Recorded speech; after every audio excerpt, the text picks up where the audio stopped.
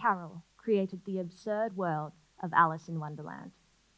He also wrote another story that was about an equally odd little place that created a perfect map. The map was so perfect that the scale of it was 1:1.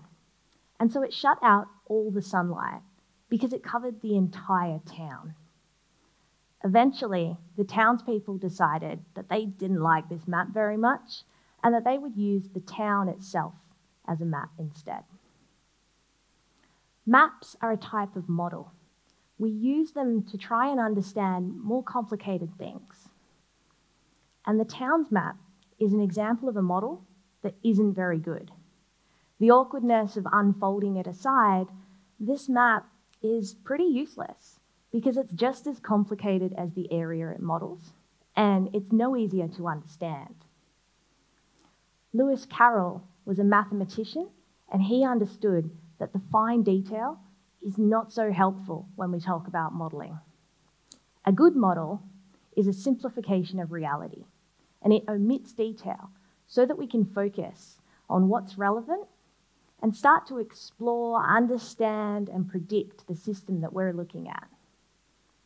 When it comes to climate, models are a really important tool because we only have one Earth and one climate, so we can't do many real experiments with it. But with a model, we can start to answer questions like, what would happen if all the clouds disappeared? Or if we doubled our concentration of carbon dioxide in the atmosphere? Actually, that second one is not the best example because we're well on our way to doing that experiment in real life. Today, I want to demystify the process of mathematical modelling and show you how we can wrap our heads around key climate change terms like resilience, stability, and tipping points. To do this, we're going to build a model from the ground up. Our model is based on conservation of energy on some hypothetical planet. And there are two key ingredients for our model that we're going to look at: absorbed energy from the incoming solar radiation and the emitted energy that's radiated back to space. How much of the incoming energy is actually absorbed depends on what it hits. So let's consider the extreme cases. If our hypothetical planet was very cold, we'd expect it to be covered in lots of ice and snow, which would reflect well, keeping the absorbed energy low. I'll call this the snowball state. If, on the other hand, our temperature of our planet was quite high, then there'd be lots of land and deep dark ocean, which would absorb well. I'll call this the flame ball. Now, with this thought experiment, we've already illustrated one of the key ingredients of climate change: feedback. The reflection that happens when there's lots of ice and snow reinforces and amplifies the snowball state, keeping it cold. That is, the temperature determines the energy absorption, which in turn determines the temperature. How the absorbed energy changes between these two extremes depends on the underlying physics, and looks like so. The key here is that it's not the incoming solar radiation that's changing, but how much of it is actually absorbed at different temperatures. The emitted energy can also be described well by the underlying physics. A warmer planet would emit radiation better than a cooler planet. And so the emitted energy curve looks like this. They're both just energies, so I'm going to put them both on the same plot so that we can properly compare the incoming and the outgoing energy. Now, when our curves intersect, the absorbed energy and the emitted energy are equal, and the state is in an equilibrium. This happens at 3 different temperatures in our system, and each of these temperatures would produce a very different looking climate. The first is nice, temperate climate, and it would support human life. It has ice caps, but it's not a complete snowball. So I'll call this Earth-like. The second is a much warmer version. Think lava flowing, bushfires running rampant, and I'll call this the hothouse. And the third is something in between. Now, these states are 3 different versions of the same hypothetical planet, but only one of them will exist at any given time. So, let's assume that right now it's the Earth-like planet state that currently exists. We'd like to understand the stability of this climate.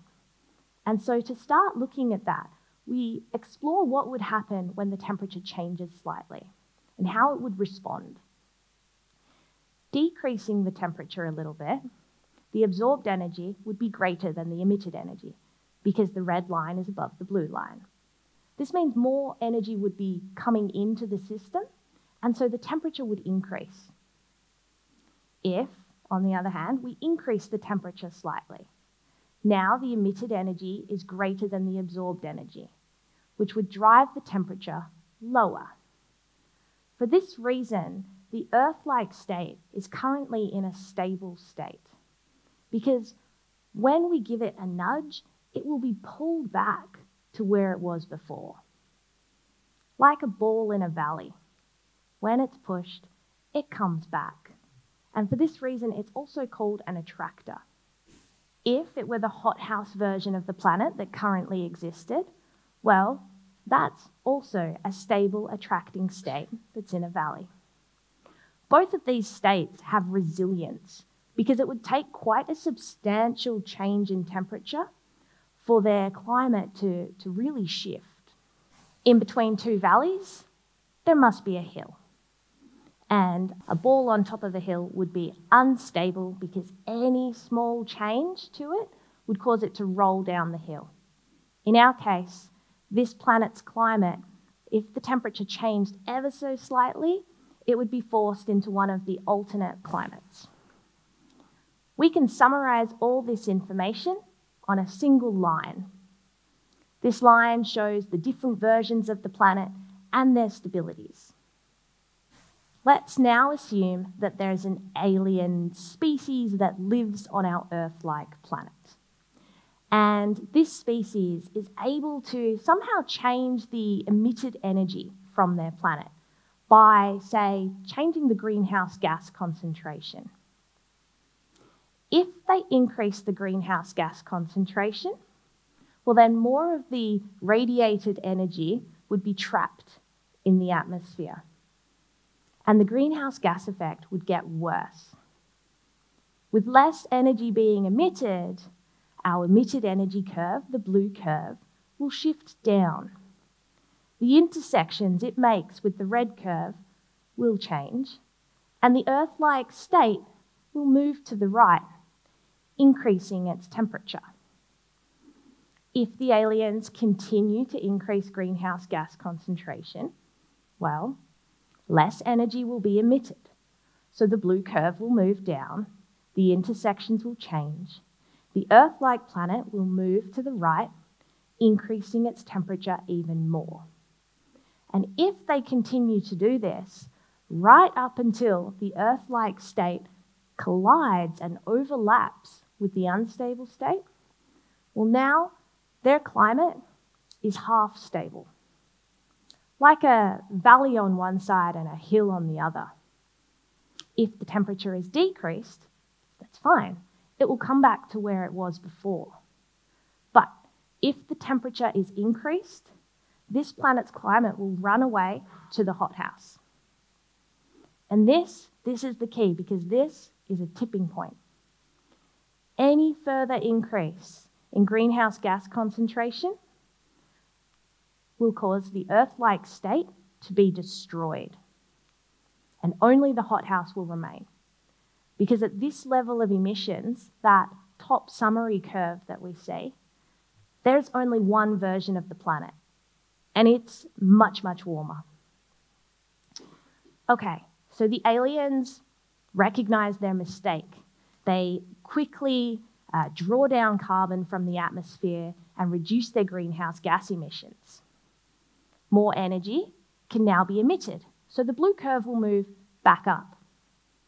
The temperature of their planet will cool a little, but the Earth-like state, just because it exists now, doesn't mean that they get to occupy it. They're stuck in the hothouse Because remember, the hothouse is stable and resilient. So if they want to move out of it, it's going to take a lot of effort. They're going to have to reduce their greenhouse gas concentration down beyond even where it was when they first started putting greenhouse gases into the atmosphere, until they reach another tipping point.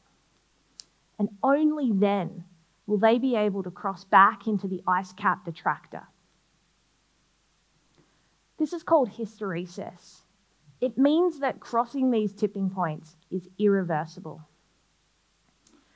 A tipping point is the straw that broke the camel's back. It's a large-scale, drastic change in a system that can't be unwound just by removing one straw. In our Earth's climate system, tipping points such as the Amazon rainforest dieback, permafrost loss, and Greenland ice sheet disintegration can all be thought of in a similar manner to our model. There's a good state to be in and a bad state to be in. And the transition from one state to another may take place over decades or even centuries, but once that collapse has started, it may be virtually impossible to stop. The climate is complicated, and a lot more complicated than just absorption and emission of energy. But by reducing it to just these two factors, we've been able to derive genuine insight into one of the climate's main driving factors. It's the simplicity of this model that let us do that. And we know that simple models like this are good because they've worked really well in the past. In fact, a model quite similar to this was actually used to understand the carbon dioxide's role in our own planet's atmosphere and temperature. Climate models have come a long way from the simple energy balance models that we've seen today. But state-of-the-art modelling still can't produce a one-to-one map of the climate. And that's okay, because that true future, the one-to-one map, is not so helpful to us. What's far more valuable are the alternate futures that modelling can show us by considering various socio-economic responses and possible outcomes of our actions. This isn't just theoretical. Right now, climate scientists are modelling an entire array of possible pathways to help us find the best possible route to limiting global warming to 1.5 degrees above pre-industrial levels. The good news is that the most recent IPCC report and the models that they refer to show us that avoiding catastrophic tipping points is still possible. There's still time. But critically, we can only do it if we stay on the pathways that these models, our maps, are giving us. They won't be perfect, of course, but unlike the town in the Lewis Carroll story, these maps are really good. Thank you.